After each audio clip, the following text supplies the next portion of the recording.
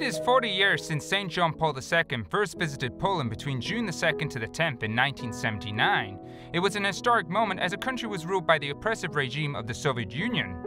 The Polish ambassador to the Holy See remembers fondly Pope John Paul II's visit to Poland.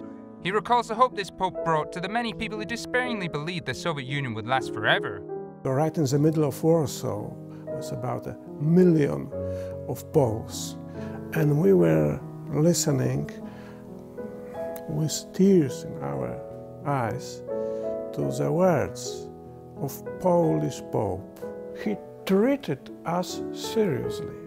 He was saying that you must do that and that. You mustn't be afraid.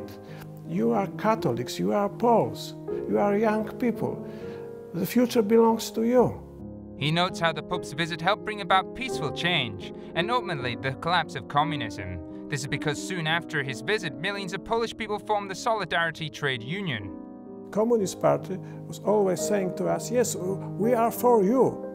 We are for the workers, for the poor people. And now those people, they said no. It was a kind of a revolution. It was absolutely peaceful, absolutely peaceful. People were praying with the rosaries, and on the gate of the Gdańsk shipyard there was a great portrait of John Paul II. One of the reasons John Paul II wanted to visit Poland was to mark the millennium of the baptism of Poland. In 1966, the communists had not permitted Pope Paul VI to visit to celebrate this important occasion for Catholicism in Poland. According to the Polish ambassador, the Soviet government warned John Paul II not to visit, and afterwards sought ways to destroy solidarity among the Polish people.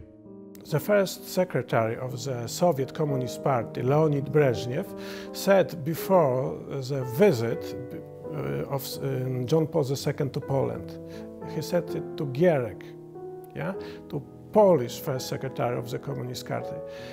Oh, we know that Wojtyła is such a wise man.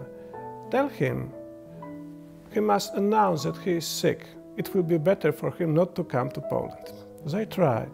During the martial law, Jaruzelski was trying to destroy our Solidarność, our liberty, but he didn't make it. It was really impossible. He says it is important people do not forget John Paul II, who strongly stood against the violation of human rights and life.